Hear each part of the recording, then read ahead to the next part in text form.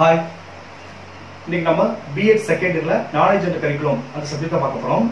அந்த சப்ஜெக்ட்ல நம்ம தேர்ட் யூனிட் பார்த்துட்டு இருக்கோம். அது தேர்ட் யூனிட்னா குழந்தை மைய கல்வி அந்த யூனிட்டை பார்த்துருக்கோம். அதுல வந்து 2 கேள்வி இருக்கு சொன்னேன். ஒரு கேள்வி நம்ம ஏற்கனவே நடந்தாச்சு. அதுக்கு பிறகு இந்த குழந்தை மைய கல்வியை பத்தி அவருடைய கருத்துக்கள் அப்படின்னு சொல்லி சில அறிஞர்கள் வந்து ஒரு 6 அறிஞர்கள் பத்தி சொல்லியிருப்பேன். நான் சொல்றப்ப இதுல ப்ரீவியஸ் கொஸ்டின் எந்த ஆதார் கேட்டிருக்காங்க அப்படின்னு பார்த்துட்டு நடத்தும்னு சொன்னேன். நமக்கு பாத்தீங்கன்னா அந்த 6 அறிஞர்ல காந்திஜி, தாகூர், ஜான் டுயி ஒரு 6 அறிஞர் இருக்கு. அதுல வந்து உங்களுக்கு ப்ரீவியஸ் இயர்ல என்ன கொஸ்டின் கேட்டிருக்காங்கன்னா காந்திஜி ஆதார கேள்வி தான் கேட்டிருக்காங்க. காந்திஜிய ஆதார கேள்வி கேட்டிருக்காங்க. இன்னொரு வருஷ கொஸ்டின் வந்து கல்வி சிந்தனையாளர்கள் அப்படின்னு சொல்லி பொதுவா கேட்டாங்க. அப்ப நீங்க இந்த 6 அறிஞர்களுக்கும் நம்ம ஒரு பக்கம் வர்ற மாதிரி எழுதுனா போதும். சரிங்களா? சோ இதுல என்னன்னா இண்டிவிஜுவலா ஒரு அறிஞரை பத்தி கேட்கறதுக்கு வாய்ப்பு இருக்கு, இல்ல பொதுவா கல்வி சிந்தனையாளர்களை பத்தியும் நம்ம கேட்கறதுக்கு வாய்ப்பு இருக்கு. நம்ம இண்டிவிஜுவலா பாத்தீங்கன்னா இந்த காந்திஜி, ரவீந்திரநாத் தாகூர், ஜான் டுயி அந்த 3தையும் நம்ம தெளிவா பாத்துக்குவோம். மீதி 3 தான் ஓரளவு எழுதுற அளவுக்கு பாத்துக்கலாம். சரி, அந்த 3ல இருந்து 1 வரதுக்கான அதிக வாய்ப்பு இருக்கு. இல்ல பொதுவா கல்வி சிந்தனையாளர்கள் கேட்டாங்கன்னா நம்ம ஒரு பக்கம் வர அளவுக்கு எழுதிக்கலாம். சோ இன்னைக்கு நம்ம பார்க்க போறது காந்திஜியும் ஆதார கல்வியும். இது ரொம்ப ரொம்ப முக்கியமான கேள்வி. இந்த வருஷம் கேட்கறதுக்கான வாய்ப்பு இருக்கு. இல்லைன்னா ரவீந்திரநாத் தாகூர், ஜான் டுயி நம்ம அடுத்தடுத்த கிளாஸ்ல அது 2 சொல்லி முடிச்சிட்டோம்னா அதுக்கு பிறகு பேலன்ஸ் இருக்க அந்த 3 ஆதார பத்தி சும்மா ஓரளவு தெளிவா தெரிஞ்சுக்கிட்டா போதும், நம்ம எழுதிக்கலாம். கல்வி சிந்தனையாளர்களை பத்தி எதுனா கேட்டா எழுதிக்கலாம், இண்டிவிஜுவலா யாரை பத்தி கேட்டா எழுதிக்கலாம். சோ நமக்கு இன்னைக்கு பார்க்க போறதுன்னா காந்திஜியும் ஆதார கல்வியும் அதை பத்தி தான் கேட்க போறோம். இப்ப பாத்துங்க, நான் சொல்ற பாயிண்ட்டை நீங்க நோட் பண்ணிக்கோங்க. நீங்க படிக்கிற புக்ல ஒரு சில புக்ல பாயிண்ட் இல்லாம இருக்கலாம். நம்ம பாயிண்ட் வைஸா எழுதுறது ரொம்ப ரொம்ப பெட்டர். சரிங்களா? சோ இல்லைன்னா நான் சொல்ற பாயிண்ட்டை நீங்க நோட் பண்ணி வச்சுக்க. ஃபர்ஸ்ட் என்ன பண்ணீங்கன்னா காந்திஜியும் ஆதார கல்வியும் அப்படி ஹெட்டிங் போட்டு அதை பத்தி ஃபர்ஸ்ட் ஒரு இன்ட்ரோடக்ஷன் கொடுக்க போறோம். இன்ட்ரோடக்ஷன் கொடுத்துட்டு நீங்க 3 மெயின் ஹெட்டிங் எழுதிக்கீங்க. ஒண்ணுன்னா காந்திஜியின் கல்வி சித்தாந்தமும் கல்வி நடைமுறைகளும், அடுத்து 2 காந்திஜியின் கலை திட்டம், அடுத்து 3 ஆதார கல்வியின் சிறப்பு அம்சங்கள். இந்த 3 ஹெட்டிங் ஃபர்ஸ்ட் எழுதிட்டு அப்புறம் நம்ம ஒவ்வொரு ஹெட்டிங் எழுதுறப்ப அந்த சைடு ஹெட்டிங் எழுதிக்கலாம். சரிங்களா? ஃபர்ஸ்ட் காந்திஜியும் ஆதார கல்வியும் ஃபர்ஸ்ட் ஒரு இன்ட்ரோடக்ஷன் எழுதிக்கங்க. நல்லா கவனிச்சுங்க. இந்த காந்திஜியும் ஆதார கல்வியும் இந்த இன்ட்ரோடக்ஷன்ல நீங்க படிச்சுட்டா போதும். அதுல இருக்க ஒரு சில நிறைய விஷயம் தான் இந்த கல்வி தத்துவங்கள்ல வந்து காந்திஜியின் கலை திட்டம் அந்த மாதிரி எல்லா விஷயங்களும் வருது. ஸோ இன்ட்ரோடக்ஷன் நீங்க நல்லா நோட் பண்ணி வச்சுக்கோங்க. நீங்க இன்ட்ரோடக்ஷன் நோட் பண்ணி வச்சுக்காகவும் அது மற்ற ஹெட்டிங்க்கு இதுல இருந்து நிறைய விஷயம் அதுல வருது. சரிங்களா? ஸோ ஃபர்ஸ்ட் காந்திஜியும் ஆதார கல்வியும் அப்படின்னு போட்டு ஃபர்ஸ்ட் அதை பத்தின ஒரு இன்ட்ரோடக்ஷன். சரிங்களா? கவனிச்சுக்கோங்க. உங்க புக்ல வளவலன்னு இருக்கு, அவ்வளவு எழுத வேண்டிய அவசியமே இல்லை. நம்ம காந்திஜியை பத்தி ஆதார கல்வியை பத்தி தான் நம்ம மெயினா சொல்ல போறோம். சோ நீங்க ஹெட்டிங் வந்து காந்திஜியும் ஆதார கல்வியும் அந்த ஹெட்டிங் போட்டு நான் சொல்ற இன்ட்ரோடக்ஷன் சொல்லிக்கங்க. ஃபர்ஸ்ட் பாராவை ஸ்டார்ட் பண்ணுங்க. என்ன சொல்லிருக்காங்கன்னா இந்தியாவின் சமூக பொருளாதார பிரச்சனையை நன்கு அறிந்திருந்த காந்திஜி தெரியும். காந்திஜி வந்து இந்தியாவின் சமூக பொருளாதார பிரச்சனையை நன்கு அறிந்திருந்த காந்திஜி பெரும்பான்மையான இந்தியர்கள் கிராமங்களில் வறுமையில் வாழ்க்கை போராட்டத்தை நடத்தி வருவதை மனதில் கொண்டு, வறுமையில் தான் இன்னைக்கு கிராமத்துல இருக்க பெரும்பான்மையான மக்கள் வறுமையில் தான் வாழ்க்கை நடத்தி கொண்டு இருக்காங்க.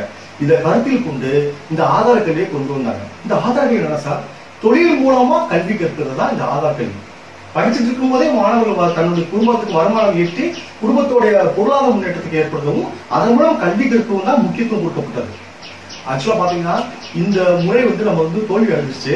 ஆனால் இது வந்து ஒரு 75% அளவுக்கு வெற்றி அடைஞ்சிருந்தா கூட இன்னைக்கு நம்ம நாடு உண்மையிலேயே வல்லரசு நிலையில் இருக்கும். ஏன்னா இன்னைக்கு நிறைய பேர் படிச்சுட்டு வேலை இருக்கும். சில பேர் படிச்சுட்டு இந்த வேலை செய்யறதா அந்த வேலை செய்யறதா அப்படின்னு இருக்கும். ஆனா இவர் காந்திஜி என்ன சொல்லிட்டாருன்னா படிச்சுட்டு இருக்கும்போது ஒரு கைத்தொழில் கத்துன்னு சொல்லிட்டாரு. அப்ப படிச்சுட்டு இருக்கும்போது வேலை பார்க்கலாம். அப்ப அந்த வேலை வசதி இந்த வேலை தாழ்ந்தது அப்படின்னு படிச்சவங்களுக்கு எண்ணம் இல்லாம போயிருக்கோம். கிடைச்ச எல்லா வேலையும் படிச்சவங்களும் சேர்த்து செஞ்சிருப்போம். இதுதான் உண்மை. ஆனா இந்த முறை வந்து நம்ம தோல்வி அடைஞ்சிச்சுன்றதான் வருத்தப்படமான ஒரு விஷயம். சரி, ஃபர்ஸ்ட் ஒரு இன்ட்ரோடக்ஷன் கொடுக்குறேன். இந்தியாவின் சமூக பொருளாதார பிரச்சனையை நன்கு அறிந்திருந்த காந்திஜி பெரும்பான்மையான இந்தியர்கள் கிராமங்களில் வறுமையில் வாழ்க்கை போராட்டம் நடத்தி வருவதை மனதில் கொண்டு இந்திய கல்வி முறை குறைந்த செலவுடனும் மாணவர்களை சுயதொழில் மேற்கொள்ள பாருங்க. இந்திய கல்வி முறை குறைந்த செலவுடனும் மாணவர்களை சுயதொழில் மேற்கொள்ளவும் சுயசார்புடையவராக இயங்கவும் தன்னுடைய பார்த்துக்கிறது சுயசார்புடையவராக இயங்கவும் உதவும் வகையில் அமைய வேண்டும் என்று ஆதார கல்வி முறையை உருவாக்கினார். காந்திஜி இந்தியாவை பத்தின எல்லா விஷயத்தையும் அவர் தெரிஞ்சு வச்சிருக்க காந்திஜி. பெரும்பாலான இந்தியாவில இருந்து பெரும்பாலான கிராம மக்கள் வந்து அறிவியல் வாங்குறாங்க. ஸோ அப்ப என்ன செய்யணும், இந்த கருத்தை கொண்டு கல்விக்கான செலவை குறைச்சு கல்வியை வந்து தொழிலாக கொண்டு வந்து மாணவர்கள் வந்து தொழில் மூலம் வருமானம் ஈட்டும் மூலமா தன்னுடைய தன்னை தானே பார்த்துக்கிறதுக்கான சுயசார்பு ஏற்படுது. இதை ஆதரவச்சு கொண்டு வந்து அந்த ஆதார கல்வி திட்டம். இதுதான் இன்ட்ரோடக்ஷன் கொடுத்துருக்காங்க. மறுபடியும் சொல்லிருக்காங்க, இந்தியாவின் சமூக பொருளாதார பிரச்சனை நன்கு அறிந்திருந்த காந்திஜி பெரும்பான்மையான இந்தியர்கள் கிராமங்களில் வறுமையில் வாழ்க்கை போராட்டத்தை நடத்தி வருவதை மனதில் கொண்டு இந்திய கல்வி முறை குறைந்த செலவுடனும் மாணவர்களை சுயதொழில் மேற்கொள்ளவும் சுயசார்புடையவராக இயங்கும். சுயசார்புடைய அவனுடைய சுலகனுக்கு அவனை பார்த்துக்கணும். அதாவது சுயசார்புடையவராக இயங்கவும் உதவும் வகையில் அமைய வேண்டும் என்று ஆதார கல்வி முறையை உருவாக்கினார். இதுதான் ஃபர்ஸ்ட் ஒரு இன்ட்ரோடக்ஷன். அடுத்து என்ன சொல்லுங்க, இப்ப ஆதார கல்வி எதுக்காக உருவாக்கினா சொல்றோம். அடுத்து அந்த ஆதார கல்வி இருக்க சில விஷயங்களை வந்து நம்ம மெயின் பண்ணி காட்டணும். அப்ப அதுக்கு கீழே நான் சொல்ற பாயிண்ட் வைஸ் எழுதுங்க. நீங்க வாராவா இன்ட்ரோடக்ஷன் கொடுக்க அவசியம் இல்லை. அதுக்கு பிறகு இந்த ஆதார கல்வி பத்தின ஒரு இன்ட்ரோடக்ஷன் பாயிண்ட் வைஸ் எழுதுங்க. அப்ப திருத்தம் பாக்குறப்ப அந்த வாரம் பத்திரம் பாயிண்ட் வைஸ் கொடுக்குறப்ப ரைட் ஆதார கல்வி பத்தி உனக்கு தெரிஞ்சிருக்கு அப்படின்னு சொல்லி மார்க் போட்டு போயிட்டே இருப்பான்.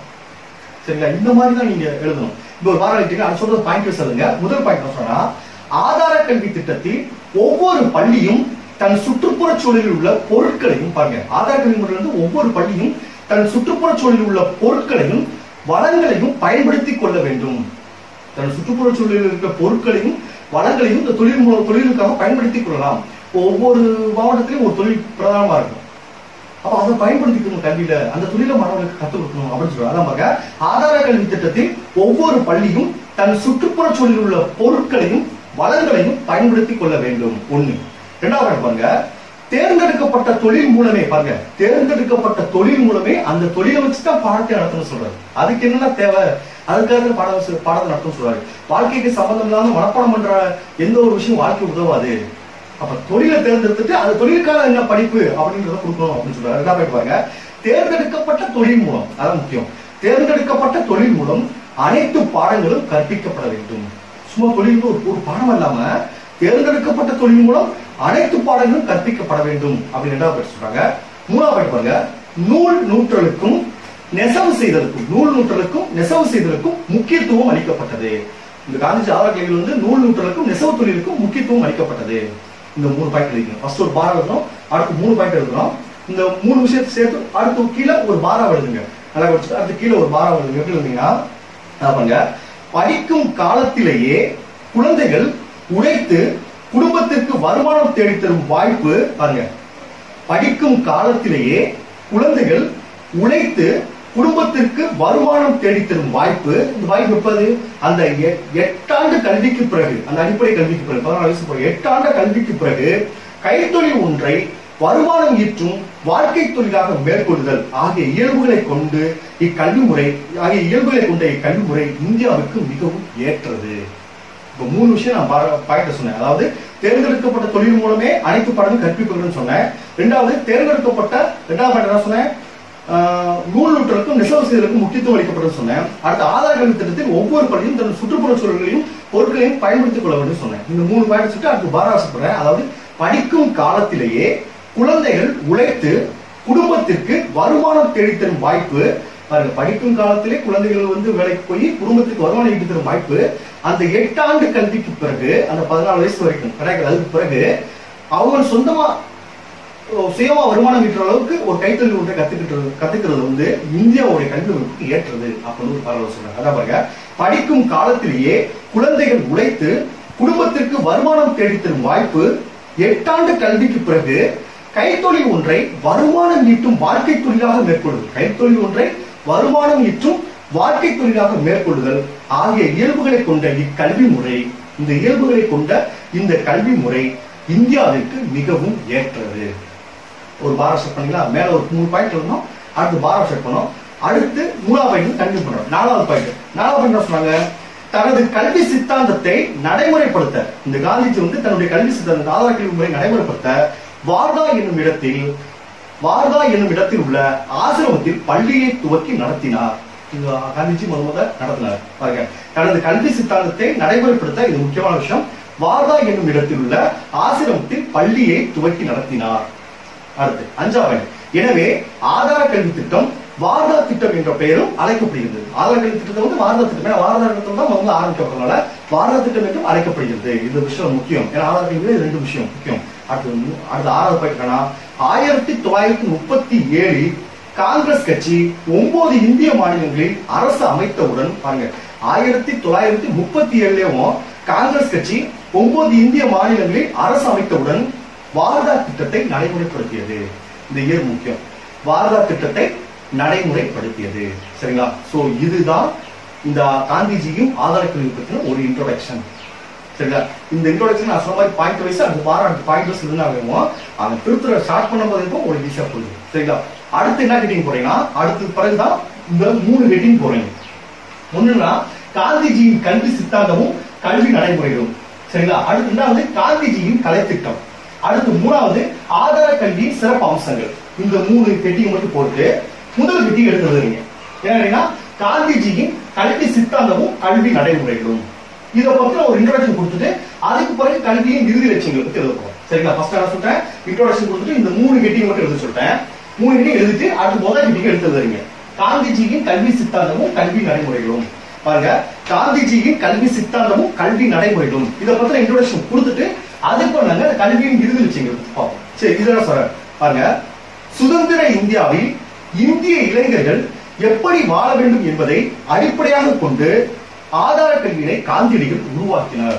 இது அடிப்படையாக இளைஞர்கள் வந்து எப்படி இயங்கணும், இதை அடிப்படையாக வச்சுதான் காந்தியடிகள் வந்து இந்த ஆதார கல்வியை துவங்கினார். அதான் பாருங்க, சுதந்திர இந்தியாவில் இந்திய இளைஞர்கள் எப்படி வாழ வேண்டும் என்பதை அடிப்படையாக கொண்டு ஆதார கல்வியினை காந்தியடிகள் உருவாக்கினார். ஆதார கல்வியை வந்து காந்தியடிகள் உருவாக்கினார்.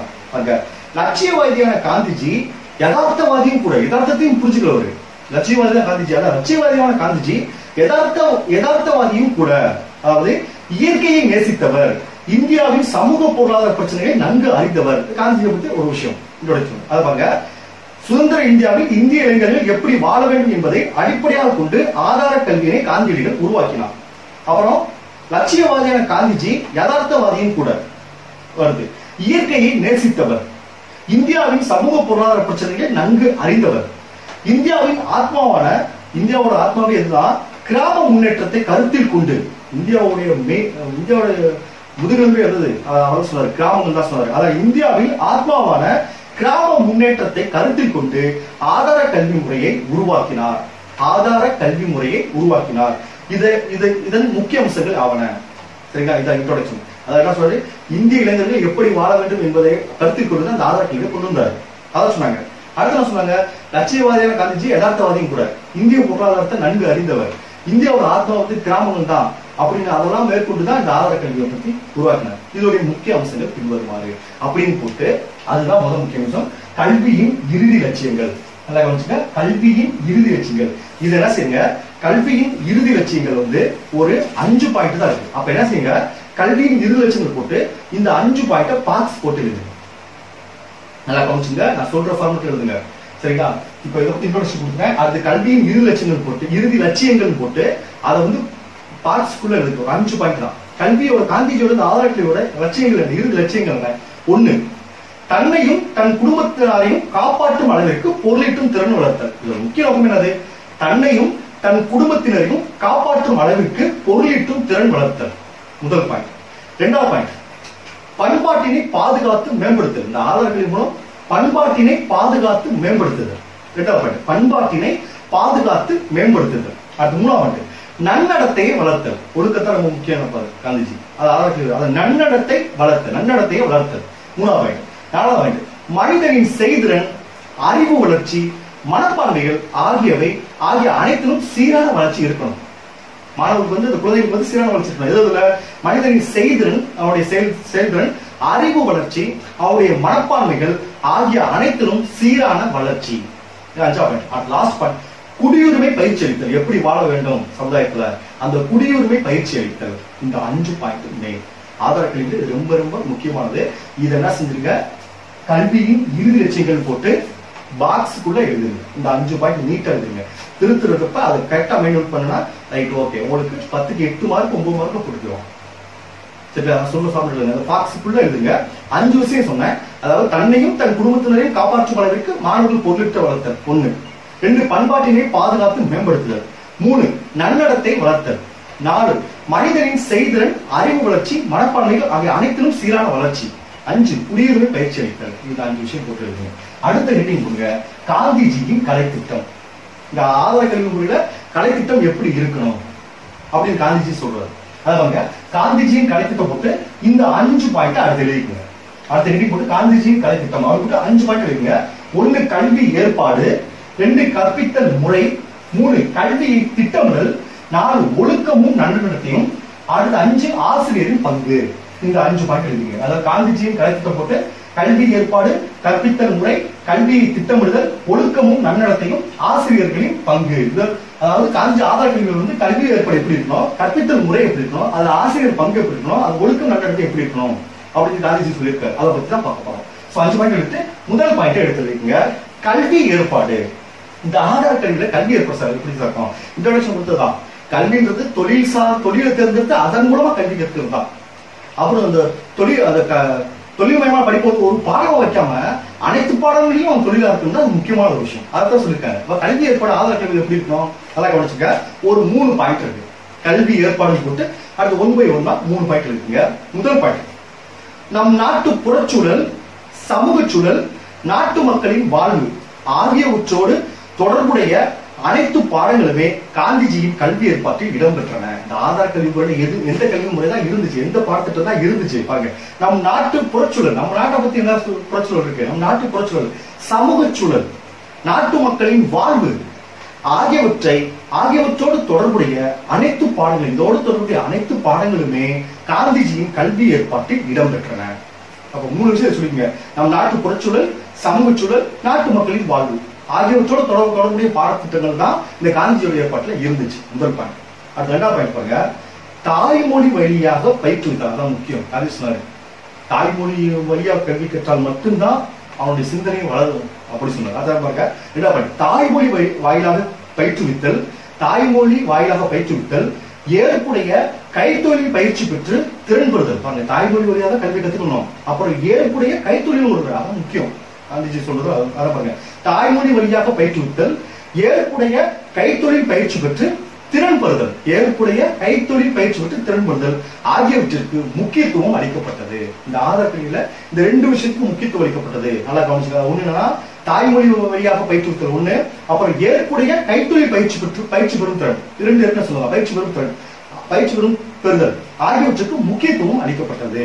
அடுத்து 3வது பாயிண்ட் பாருங்க, இந்த ஆதார கல்வியோட சித்தாந்தம் என்ன? ஆனா செயல்வழி கல்வி கற்றல், மனப்பாடம் பண்ணாம இல்லாம கல்வி என்பது செயல்பூர்வமா இருக்கணும். அதுதான் சொல்றாங்க. செயல்வழி கல்வி கற்றல் மற்றும் கற்கும் போதே பொருள் ஈட்டுதல். அதுதான் இந்த மெயின் கான்செப்ட். கற்கும் போதே பொருள் ஈட்டுதல். இந்த கல்வி முறை நம்ம உண்மையிலே நம்ம சக்சஸ்ஃபுல்லா கொண்டு வந்திருந்தோம்னா இன்னைக்கு நம்ம நாடு நான் முன்னாடி சொன்ன மாதிரியும் கண்டிப்பா வளர்ச்சி ஆயிடும். இல்லாத படிச்சுட்டு அந்த வேலை பார்க்க மாட்டேன், இந்த வேலை பார்க்க மாட்டேன் ரொம்ப குறைஞ்சிருக்கும். வேலையும் படிப்பு ஒண்ணு அப்படின்ற மனநிலை எல்லாத்துக்கும் ஏற்பட்டிருக்கும். இன்னைக்கு இளைஞர்களுக்கு ரொம்ப எல்லாருக்கும் இருக்கும். இளைஞர்களே முன் வந்து ஒரு வேலை செஞ்சா கூட எல்லாரும் என்ன சொல்றாங்க, படிச்சு போட்டு இந்த வேலை பார்க்கறான் அப்படின்ற மனநிலை தான் இன்னைக்கு சமுதாயம் இருக்கு. ஸோ இந்த கல்வி முறை நம்ம சக்சஸ்ஃபுல்லா கொண்டு வந்திருந்தோம்னா கண்டிப்பா நம்ம நாடு வளர்ச்சி ஆயிருக்கும். அதாவது 3வது பாருங்க, செயல்வழி கல்வி கற்றல் மற்றும் கற்கும் போது பொருள் ஈட்டுதல். அதை கற்கும் போது பொருள் ஈட்டுதல் ஆகியவை அவரது கல்வி சித்தாந்தங்கள் ஆகும். அப்ப இதுதான் கல்வி ஏற்பாட்டில் இருக்க 3 விஷயம். அதுதான் இருப்பாங்க கற்பித்தல் முறை. இது எப்படி சார் கற்பித்தல் முறை இருக்கும்? ஆதார கல்வியில் கற்பித்தல் முறை எப்படி சார் இருக்கும் அப்படின்னு பாத்தீங்கன்னா, ஆதார முறை கற்பித்தல் முறையில ஒரு 4 பாயிண்ட் இருக்கு. ஈஸியா இருக்கும், நல்லா கவனிச்சுங்க. நான் சொல்றதை கேட்டுட்டு எழுதிடலாம். சரி, அதை பார்க்க கற்பித்தல் முறை எப்படி இருக்கும்? 1, கல்வியின் முக்கிய கூறாக கைத்தொழில் புகுத்தப்பட்டது. இது வர பாயிண்ட் தான். முதல் பட்டது கல்வியின் முக்கிய கூறாக கைத்தொழில் புகுத்தப்பட்டது. 1, நம்ம படிக்கும் போதே ஒரு பீரியட் மட்டும் நெசவு பீரியட் ஒன்று இருக்கும். இப்பெல்லாம் அந்த பீரியடே இல்லாம போச்சு. நம்ம படிக்கும் ஒரு பீரியடா இருந்துச்சு, இப்ப அது இல்லாம போச்சு. சரிங்களா? 1 பாருங்க, கல்வியின் முக்கிய கூறாக கைத்தொழில் புகுத்தப்பட்டது. 1. 2வது பாயிண்ட், கைத்தொழில் ஏனைய இதான் முக்கியமான விஷயம். கைத்தொழில் ஏனைய பாடங்களுடன் ஒரு பாடமாக இல்லாமல், மற்ற பாடங்களோட ஒரு பாடமாக இல்லாமல் பாருங்க, எல்லா பாடங்களையும் ஒருங்கிணைக்கும் சாதனமாக இருக்க வேண்டும். எல்லா பாடங்களையும் ஒருங்கிணைக்கும் சாதனமாக அந்த கைத்தொழில் இருக்கணும் அப்படின்னு சொல்லியிருக்காரு. நம்ம ஒரு பாடமா கைத்தொழில் படிக்காம அப்ப இது இருந்துச்சுன்னா நம்முடைய ஒவ்வொரு குடும்பத்தோட பொருளாதார முன்னேற்றம் சிறப்பாக இருக்கு. சரிங்களா? அதான் பாருங்க, கைத்தொழில் ஏனைய பாடங்களுடன் ஒரு பாடமாக இராமல் எல்லா பாடங்களையும் ஒருங்கிணைக்கும் சாதனமாக இருக்க வேண்டும். இது 2வது பாயிண்ட். அடுத்து பாருங்க 3வது பாயிண்ட் பாருங்க.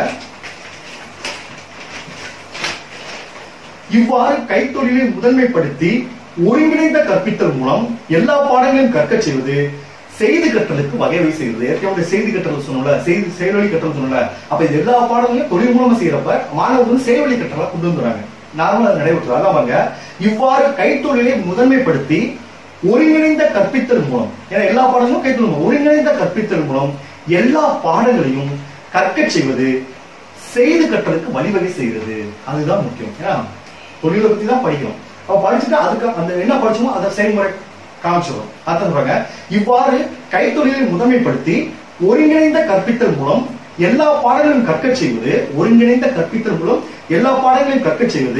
செய்தி கற்றலுக்கு வழிவகை செய்கிறது அப்படின்னு சொன்னாங்க. 4வது பாயிண்ட் லாஸ்ட் பாயிண்ட் வாழ்க்கைக்கு தொடர்பில்லாத முக்கியமான விஷயம், வாழ்க்கைக்கு தொடர்பில்லாத விஷயங்களை மனப்பாடம் செய்வதால் யாருக்கும் எந்த பயனும் இல்லை என காந்திஜி கூறினார். இது இன்னைக்கு ஒரு பெரிய டிராபேக்.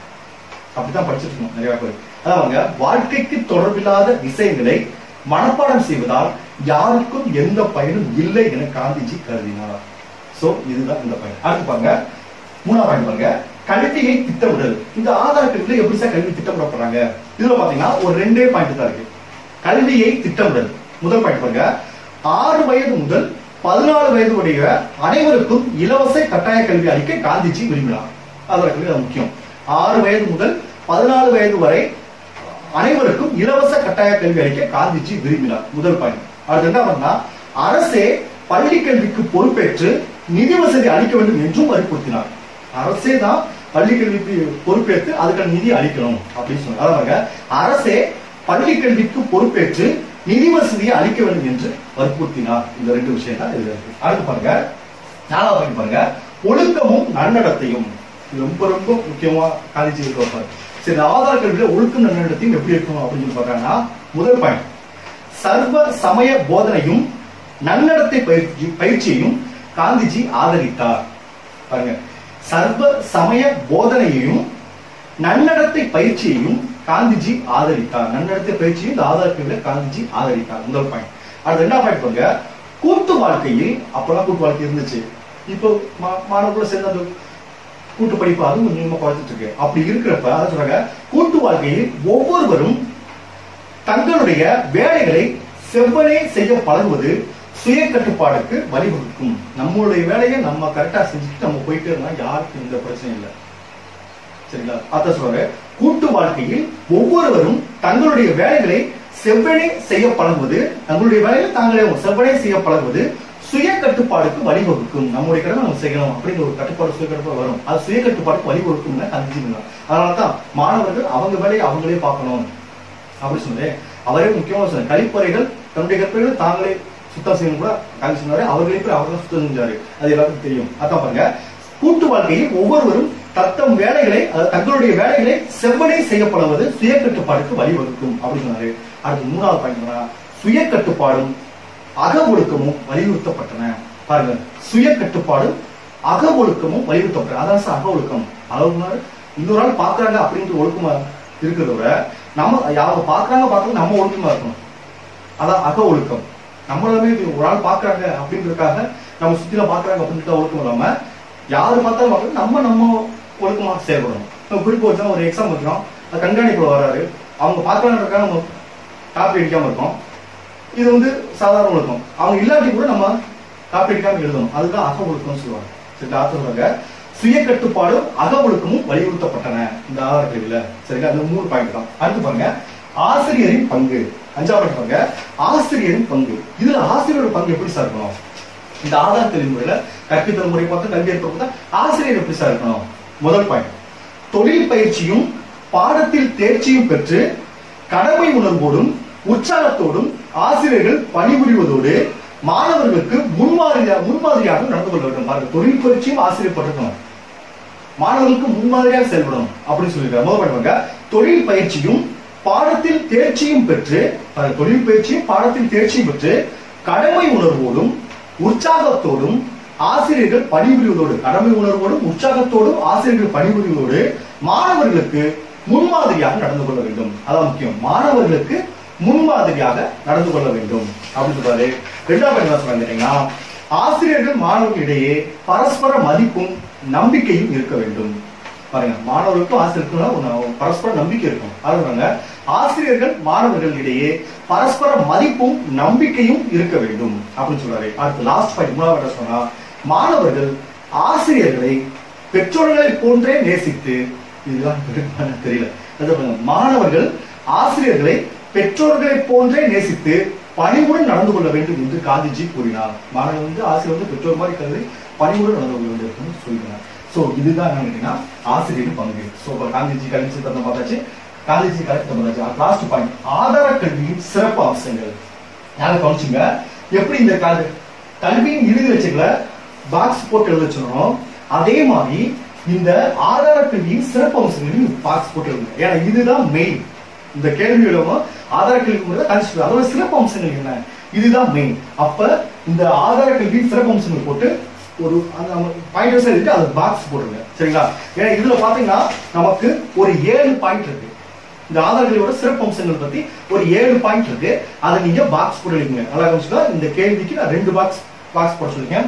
ஒண்ணு கல்வி இறுதி வச்சு போட சொல்லிருக்கேன், இன்னொன்னு ஆதார கல்வி போட சொல்லிருக்கேன். நீங்க கொஸ்டின் பார்த்தவங்க மூணாவது கொஸ்டின்ல, மூணாவது யூனிட் இது, மூணாவது கொஸ்டின்ல என்ன கேள்வி கேட்டிருக்காங்க அப்படி பார்த்துட்டு இந்த காந்திஜி கட்டணா அது நீட்டா எழுதுங்க. நான் சொல்ற ஃபார்மெட் எழுதுங்க. அடுத்து அவங்க 8 மார்க் 9 மார்க் போடுவாங்க. சரிங்களா?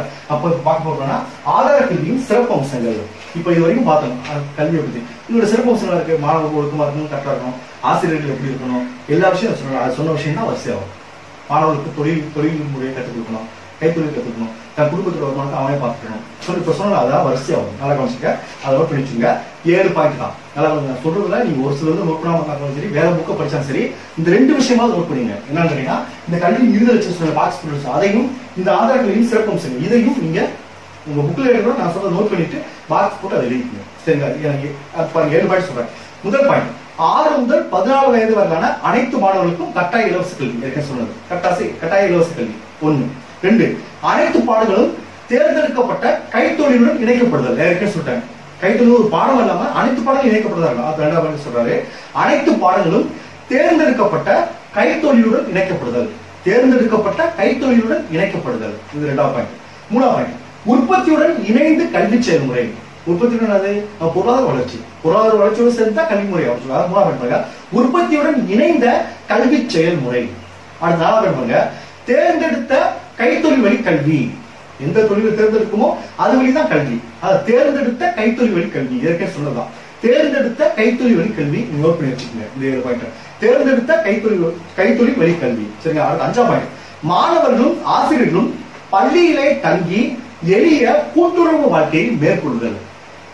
அது இன்னைக்கெல்லாம் இல்ல, காந்திஜி சொல்லியிருக்காரு. அதான் இந்த இது வெற்றி பெறல, அதுதான் முக்கியம். ஆனா இது இருக்க நல்ல விஷயம் சொல்றாரு. அதை பார்க்க, மாணவர்களும் ஆசிரியர்களும் பள்ளியிலேயே தங்கி எளிய கூட்டுறவு வாழ்க்கையை மேற்கொள்ளுதல். எளிய கூட்டுறவு வாழ்க்கையை மேற்கொள்ளுதல் சொல்றாங்க. அடுத்த 6வது பாருங்க, மாணவர்களின் தாய்மொழியிலேயே பயிற்று மொழியாக இருத்தல். ஏற்கனவே சொன்னதான், மாணவர்களின் தாய்மொழியை பயிற்று மொழியாக இருத்தல். அடுத்த லாஸ்ட் பாயிண்ட் என்ன, சமய நன்னடத்தை பயிற்சிக்கு முக்கியத்துவம் அளித்தல். நன்னடத்தை பயிற்சி சமயத்துக்கு நல்ல விஷயம். அதான் லாஸ்ட் பாயிண்ட், சமய நன்னடத்தை பயிற்சிக்கு முக்கியத்துவம் அளித்தல். மறுபடியும் சொல்ற இந்த 7 பாயிண்ட நான் சொல்றதை நோட் பண்ணி வச்சுக்கோங்க. முதல் பாயிண்ட் என்னன்னா, 6 முதல் 14 வயது வரைக்கும் அனைத்து குழந்தைகளுக்கும் இலவச கட்டாய கல்வி இருக்கும், ஆதார கல்வி. 2வது பாயிண்ட், அனைத்து பாடங்களும் தேர்ந்தெடுக்கப்பட்ட கைத்தொழிலுடன் இணைக்கப்படுதல். 3வது பாயிண்ட், உற்பத்தியுடன் இணைந்த கல்வி செயல்முறை. அதான் முக்கியம். அடுத்த 4வது பாயிண்ட், தேர்ந்தெடுத்த கைத்தொழில் வழி கல்வி. தேர்ந்தெடுக்கப்பட்ட கைத்தொழில் வழி கல்வி. அடுத்த 5வது பாயிண்ட், மாணவர்களும் ஆசிரியர்களும் பள்ளியிலே தங்கி எளிய கூட்டுறவு வாழ்க்கையை மேற்கொள்ளுதல். அடுத்த 6வது பாயிண்ட், மாணவர்களின் தாய்மொழியிலே பயிற்று மொழியாக இருத்தல். மாணவர்களின் தாய்மொழியை பயிற்று மொழியாக இருத்தல். அடுத்த லாஸ்ட் 7வது பாயிண்ட், சமய நன்னடத்தை பயிற்சிக்கு முக்கியத்துவம் அளித்தல். சோ எல்லாமே உங்களுக்கு 6 பக்கம் வரும். சரிங்களா? சோ இதுதான் காந்திஜியும் ஆதார கல்வி. அடுத்து இந்த யூனிட்ல ரவீந்திரநாத் தாகூர், ஜான் டூயி இதெல்லாம் தெளிவா பார்த்துருவோம் ஒரு கிளாஸ்ல. அடுத்து 3ல ஒரு 2 பக்கம் வர மாதிரி நான் சொல்லிடுறேன். இந்த 3ல இருந்து 1 வரதுக்கு வாய்ப்பு இருக்கு. Gandhiji, Rabindranath Tagore, John Dewey. இதெல்லாம் பொதுவாக சிந்தனையாளர். Okay, thank you. நம்ம அடுத்த கிளாஸ் பார்ப்போம்.